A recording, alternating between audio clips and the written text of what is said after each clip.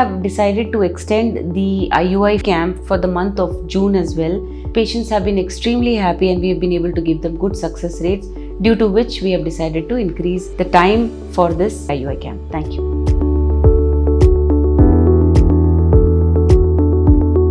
Hi, ZIVA Fertility Centers is running free fertility camps at all our centers in Banjara Hills, Sanat Nagar, Kompally and Manikonda on all Saturdays this coming month of July. Please come down, evaluate yourself, understand your infertility and your chances of fertility with the treatment options available. There are heavy discounts given on IVF procedures. Thank you.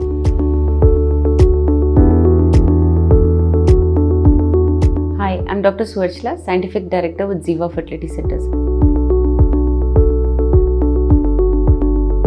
What are the jobs that can affect your chances of getting pregnant if you're a woman? So, if you are someone who's doing night shifts, it has been proven that someone doing night shifts continuously where the sleep pattern is disturbed, there is a higher chance of lower pregnancy rate and a higher chance of higher miscarriage rate. So this is a very critical thing. When night shifts are there in your work pattern, when your work pattern involves night shifts, your sleep is disturbed and therefore your ovulatory cycle is also disturbed, due to which your pregnancy chances are reduced. Women who stand too long on their feet, they could be nurses, they could be waitresses, they could be beauticians. All these women who stand too long on their feet also are known to have lower chance of pregnancy. It's probably due to the stress that the body is going through.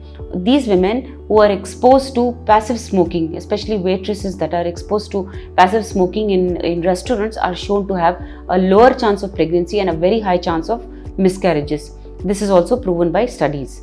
Air hostesses that are flying too long journeys, they are going cross-continental journeys and their sleep pattern is therefore disturbed. They are also exposed to radiations, the cockpit that they sit in for too long, and this is what affects their ovulatory cycles. And these women are known to have ovulatory disturbances, irregular periods or lower chance of pregnancies. Cosmetologists also, like hairdressers, if they are exposed to hair dyes too many times, like as a customer, people go in there to get it done once in a month or once in 15 days. But as a hairdressers, it's their routine job. They do this every day, due to which their exposure to these harmful chemicals is very high and therefore their chance of a miscarriage also increases due to this exposure. Surgeons are also known to be affected. Now these surgeons and usually anesthetists also, because of their exposure to harmful gases while operating, also have been known to have a higher miscarriage rate or a lower pregnancy rate due to ovulatory disturbances and disturbances in their